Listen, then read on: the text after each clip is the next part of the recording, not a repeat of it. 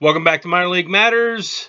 I'm Ken Lammers, and this is our first podcast of the year about unaffiliated baseball. So, let's get cracking.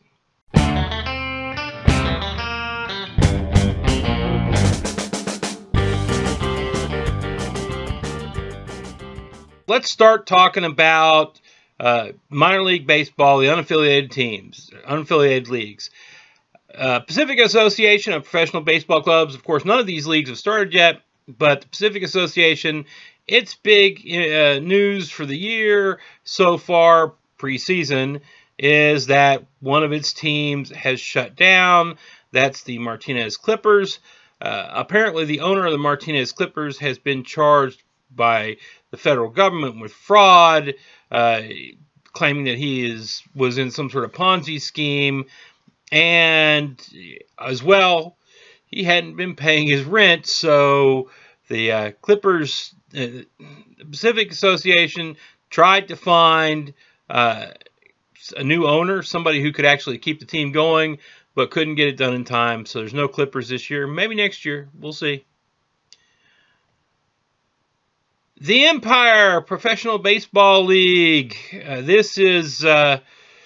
there's only really one big bit of news for that, is that the Plattsburgh team has renamed itself. It is now going to be called the Plattsburgh Thunderbirds, with a picture of a P with some sort of jet plane behind it. So it's not a bad logo, but I didn't catch it earlier when I was doing all the new logos. I don't know if they'd announced it at that point, but that's their big news.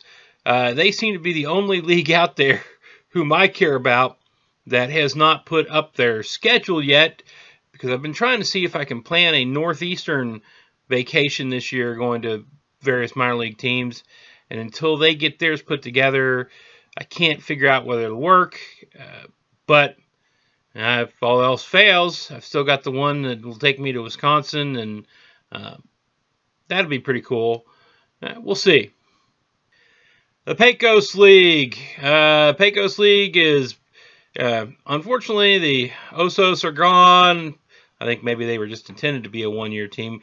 But in the California area, where the Pecos League is actually expanding, and I imagine it's doing pretty well because it's inherited some stadiums that were, advanced A stadiums before, so they're probably good stadiums, and it seems to be moving into California full force and doing really well at it.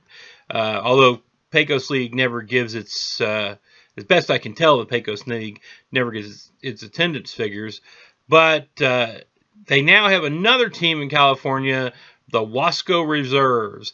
And the Wasco Reserves have a a purple, light blue, and white color scheme, and their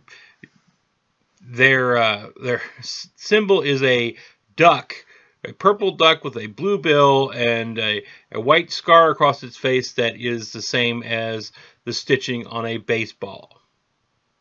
Frontier League. Well, the biggest news in the Frontier League this year is they're going to be two teams short. The Traverse City Beach Bums and the Normal Corn Belters are gone. Both those apparently decided, heck, we'll just do it with a college team where we don't have to pay anybody. It's a shame. I really think that the Frontier League has, for a minor league of this sort, has pretty well bloomed into something halfway decent. It's a shame to see them retract two fewer teams. I'd like to see them pick up some more and actually be, have 6 in each division, or even up to 8 in each division. But hopefully they won't expand too quickly and kill themselves, of course. We'll see. It is a shame to lose the Corn Belters and the Beach Bums. Can-Am League. The big information for the Can-Am League this year, probably the biggest information over the summer, is that they have 2 international opponents that are scheduled to come in and play for a couple months against all their teams. There's going to be a team from Cuba and the Shikoku Island League Plus team. So they're going to have teams from overseas come in and play. There must be more money. The Can-Am League must have more money than you would expect with a team that's only really got 6 teams, or a league that's only got 6 teams, to have teams come from overseas to play.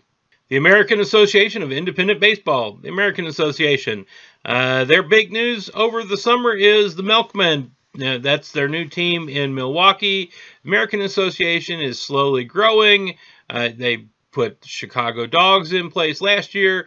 This year they're putting the Milkmen in Milwaukee, although the Milkmen are pretty much a replacement. They did lose Wichita Wingnuts. Kind of a shame. I thought their logo was kind of cool.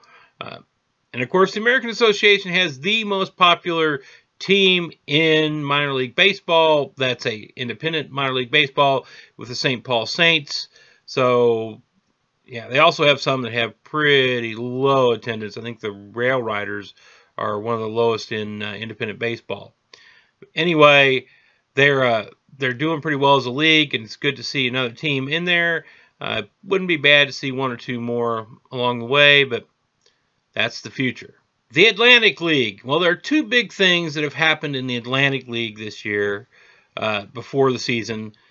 They have agreed to start a new team in North Carolina. It should start up this year, the High Point Rockers. We'll see how that turns out. They are going to hopefully make a splash this year. I'm going to try to see them sometime this year. I've got to make a trip through North Carolina to see them and the Fayetteville Woodpeckers, and hopefully pick up the the Carolina Mudcats, which I've gone to 2 games and have not seen the end of either of them. They're the only team I've gone to and left before the end of a game. The biggest story for the Atlantic League is that they have decided to become Major League Baseball's Frankenstein monster. They have agreed to have all these weird rules that people keep trying to push forward for baseball, and that don't get adopted in majors and all that. And they're going to do them all this year. I mean, not 1 or 2 to see how they work, see if they improve this or that. They're going to do a bunch of rule changes that are going to make the game not so great, probably. First of all, they're going to have non-umpire called strikes and balls, I think. They're going to use this TrackMan radar system, which, considering that a person between their knees and where the letters come across their chest can move up and down depending on where he is in the box and how far he squats down, all this. I'm iffy on this system. And the umpire is part of the game. Trying to remove him out by having one of these stupid systems in place is a bad call. It's just a bad call. No mound visits unless you're going to pull somebody or there's a medical issue.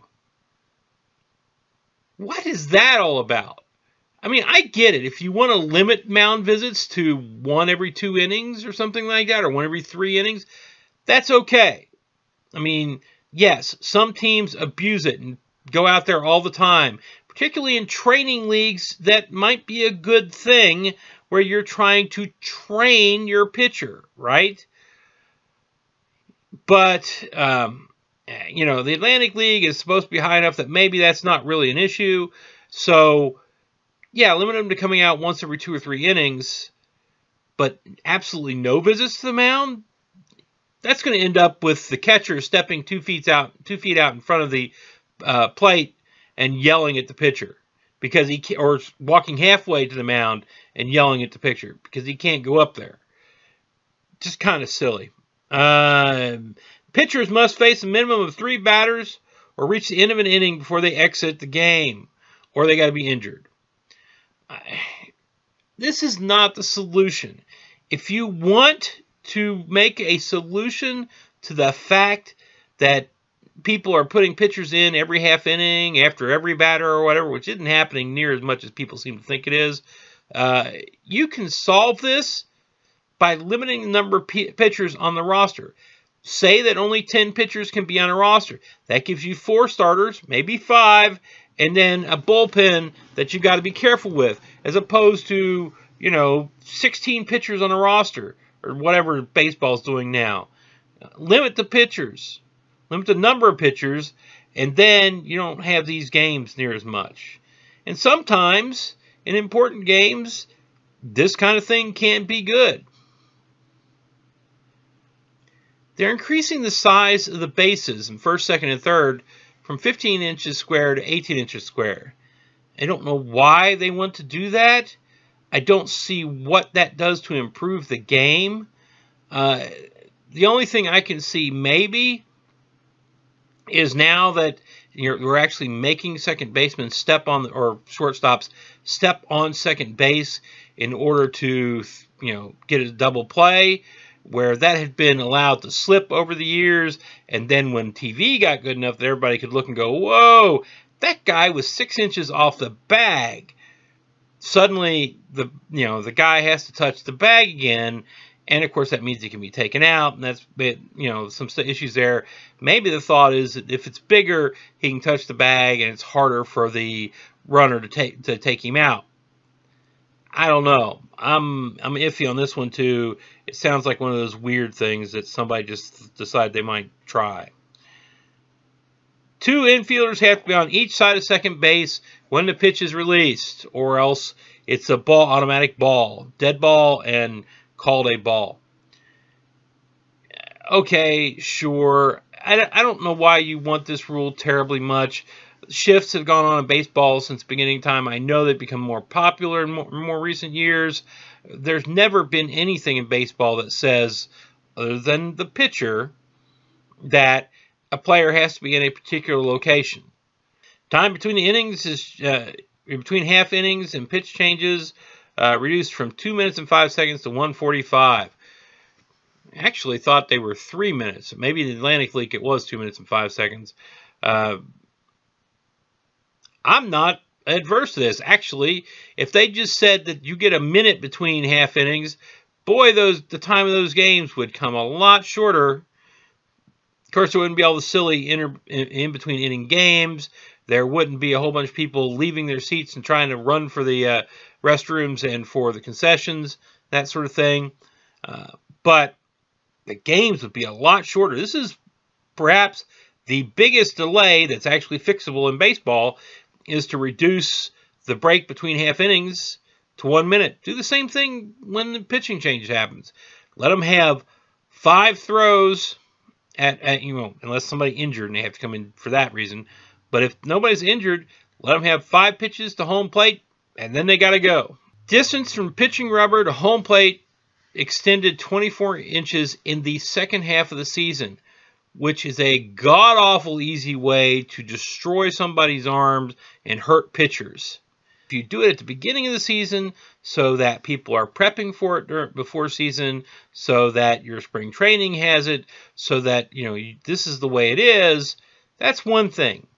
You spend a half a season with your pitchers throwing from the normal place with normal speed and normal distance and everything, and then you tell them, we're moving you 2 feet back. That's a recipe for hurting your pitchers, and they really should be ashamed of this one. That's the worst of everything here. The others are things that can be annoying, and just kind of silly or stupid. This is really potentially harmful to pitchers, and they really should be ashamed of that one. And I hope that somebody comes to their senses and says, hey, MLB, I know we've decided to be your Frankenstein monster, but there is a point where it goes too far, and we're going to stop that. Okay, as you might be able to tell, I'm not a huge fan of all this, but they're going to try it, and it's going to make life very interesting in the Atlantic League. And that's about it for this week on what we are seeing as we prepare for the starting of the baseball season in the independent leagues. And I don't know if there'll be any news next week or until some of the leagues actually start playing games. If there is, I'll pop up and do another one of these. But until then, go out, watch some minor league sports, and ma salama, y'all.